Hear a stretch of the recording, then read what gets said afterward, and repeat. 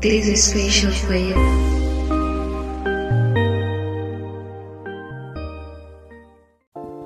Okay. Bwana, we good kabisa.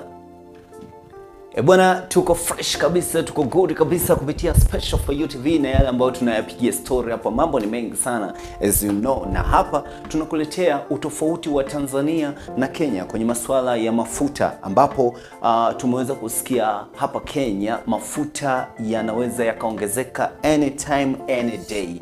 So watu wakuwe tayari kuweza kulipokea. Ameweza kuyasema hayo Dr. Davis Chirchir kuhusiana na issue hii hapo ya mafuta kuweza kuongezeka price yake na kufikia shilingi 300 ya Kenya.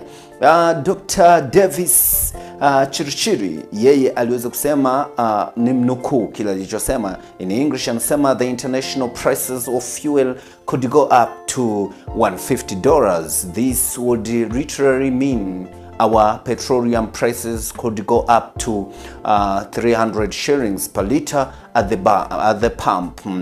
We hope it will not get there, he said. He was speaking before the National Dialogue Committee at Bomas of Kenya.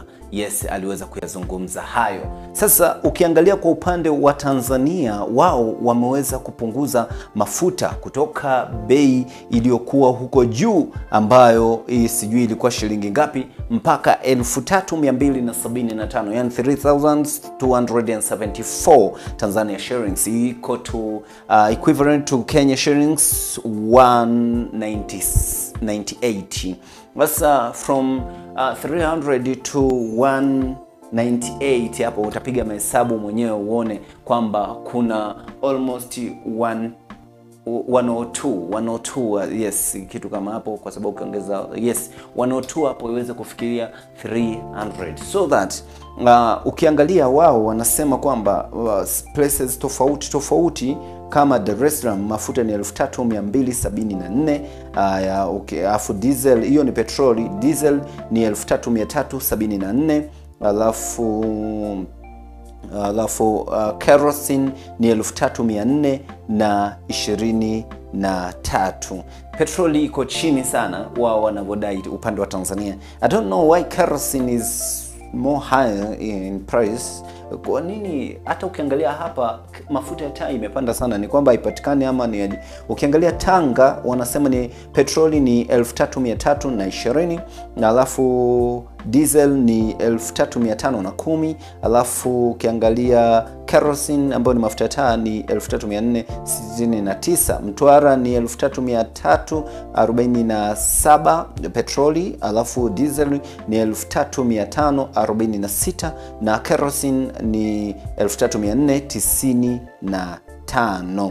Yes, kupitia upande wa Rais Samia ameweza kuyafanya hayo ili wa Tanzania waweze kunufaika na kile ambacho wao wanakitaka na mafuta. Lakini kutokana na vita vya Israel na Palestina ndipo Kenya imeweza kusema kwamba mafuta yanaweza yakaongezeka, lakini bado hayajaongezeka, ila anasema I hope mafuta hayatafika huko juu ambapo ni kwenye 300, na kama sasa hivi kipanda mpaka 300. Nakumbuke kuna time waziri mmoja aliweza kusema kwamba mafuta mpaka kufikia February mafuta yatapanda kufikia 300, ikiongezeka 1 bob.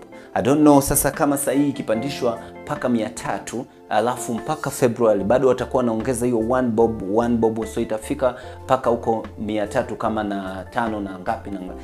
Bwana, mambo ni magumu sana. Wewe kwenu mafuta ni bei gani? Uwe ni Tanzania, uwe ni Kenya, mafuta ni shilingi ngapi? Tuliona baada ya mafuta kupanda bei kwa muda fulani hivi, wa Kenya wengi walikuwa na cross border wakienda kunywa mafuta upande wa Tanzania na kurudi Kenya. Trucks na magari mengine madogo yakivuka, hasa yale yaliyopo pale karibu upande wa kama Namanga na sehemu nyingine. So kupitia hapa Special for You TV, mimi nachotaka kuzungumza, je, wakati wa vita vya Ukraine na Russia walisema kwamba mafuta yameathiriwa sana, so bei ya mafuta imepanda.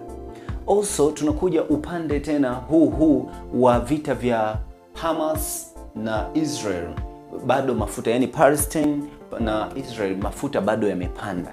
Inakuwaje mafuta yanakuwa yakiongezeka kila kukicha kutokana na vita vya watu wengine? Ni kwamba baadhi ya watu ambao wana mafuta mengi wameamua kuholdi, wameamua kuweka kwamba wasitoe mafuta yao. Maybe vita vinaweza vikawa vita vya 3 vya dunia, wakakosa mafuta ya kuweza kuendesha vita ama kupigana, magari yao yakashindwa kwenda, ama inakuwaje? Mimi kwa upande wangu I don't know, si mtaalamu sana wa vitu kama hivyo. Hapo kama kuna mtu mtaalamu sana anaweza kututafsiria ama katuelezea kwenye comment, na kama pia inawezekana tunaweza tukaongea naye, tukampigia simu, alafu tukaweza kucommunicate na yeye akatufafanulia zaidi kuhusiana na swala la mafuta. Kwa nini wao huko wakipigana Mashariki ya Kati, sisi huku mafuta yanapanda, wakati sisi ni sehemu nyingine, tuko katika bara jingine, tena ni Africa. Why Africans we are so simalizie hilo neno la mwisho, lakini all in all, kiukweli mimi naitwa Jack Special kutoka Special for You TV. Ukinicheka katika ukurasa wa Instagram pale natumia Jack Special _1. Only one, nobody else but me, Special for You TV. Yes, unanicheck pale. Lakini ukitaka kunifuata kwenye personal account natumia kama Jack Special _1. Kwenye Special for You TV pale Instagram, Special for You TV. Ukija pale kwenye upande wa Facebook kuna page Special for You TV. Ukija pale TikTok kuna account Special for You TV, na YouTube ndo hapa. Wapi kwingine kama sio hapa tena? Bana, tatu Noti bomba. Be simple, be social.